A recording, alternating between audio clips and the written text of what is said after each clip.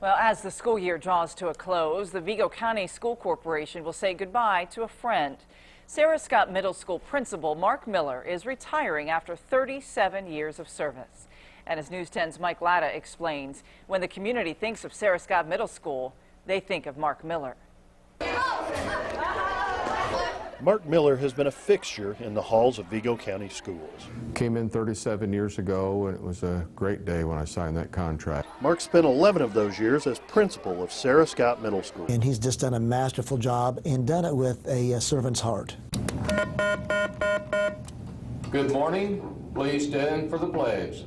As a new principal walking into the school, he had one goal in mind: to make improvements academically for all students. As he announces his retirement 37 years later, the teaching staff says he not only met his goal, he's exceeded it. He truly typifies and exemplifies and symbolizes everything that we want Sarah Scott to be. He drives us, he pushes us. Everything that this school is to this point is, in my opinion, in my 10 years, is a result of Mark Miller. He's so dedicated to each and every student here. He's concerned about them, he cares about them, not only here at school, but outside of school.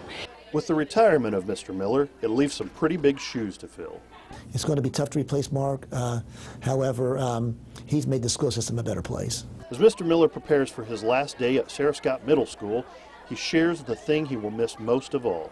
Without a doubt, the kids. The kids make it interesting every day, and it's always good. I really love the kids. And the feeling is mutual. He will be missed dearly.